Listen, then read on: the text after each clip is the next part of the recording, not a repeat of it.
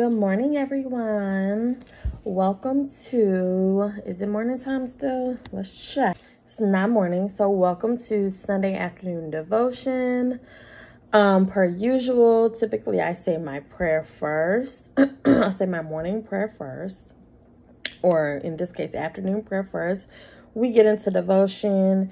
We read the scriptures that's associated with the devotion, and you choose at that point whether you desire to look them up. So let's take a moment to thank God for another day. All right, so I've praised that prayer, or prayer time overall is intimate for me, so I'll do it off camera. So hopefully you took advantage and, thank Big G for another one. So let's get into it.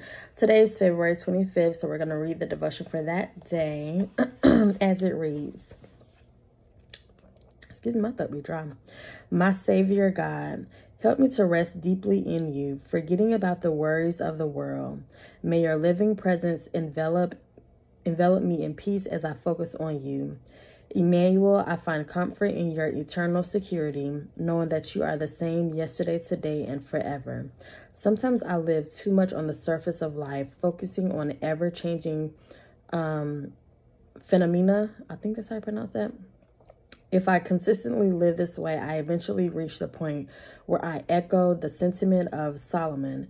Meaningless, everything is meaningless. I'm learning that the way to instill meaning into my days is to live in collaboration with you. I need to begin each day alone with you so I can experience the reality of your presence. As I spend time focusing on you and your world, I ask you to open up the way before me step by step. When I arise from this peaceful time of communion and begin my journey through the day, I'm aware that you go with me. I hold onto your hand in deliberate dependence on you, and you smooth out the path before me. Thank you, Jesus. In your strong, dependable name, Jesus, amen. So at this time, I'm going to read the scriptures that's associated with this. Oh, and I forgot to add into the video. I'm reading from Jesus Listens, which can be purchased on Amazon. So if you're interested, go ahead and get your copy. So let's get to the scriptures. First scripture, Matthew chapter 1, verse 23. Again, that's going to be Matthew chapter 1, verse 23. Second scripture, why do I say Hebrews like that? Hebrews chapter 13, verse 8. Again, it's going to be Hebrews chapter 13, verse 8. Third one, Ecclesiastes. I'm pronouncing that all wrong. I know. I'm Ecclesiastes. I'm sorry, y'all. I know it's supposed to be being serious. Okay. Ecclesiastes. If I'm pronouncing it correctly at all. Chapter 1, verse 2. Ecclesiastes chapter 1, verse 2. I feel like I butchered that scripture. God, I'm sorry. I don't mean no harm. Fourth scripture, Proverbs chapter 3, verse 6.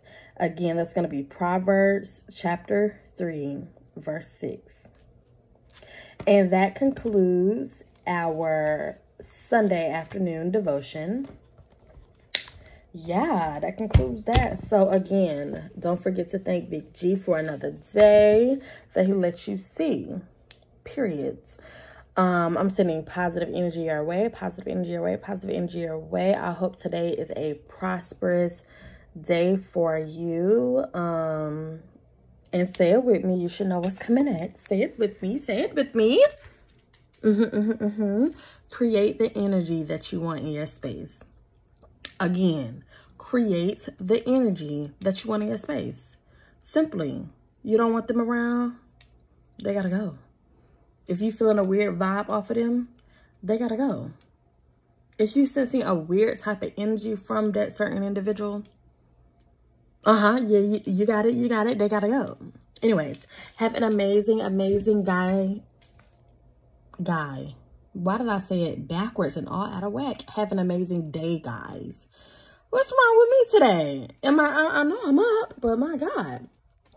Have an amazing day, guys. Talk to you later. Bye.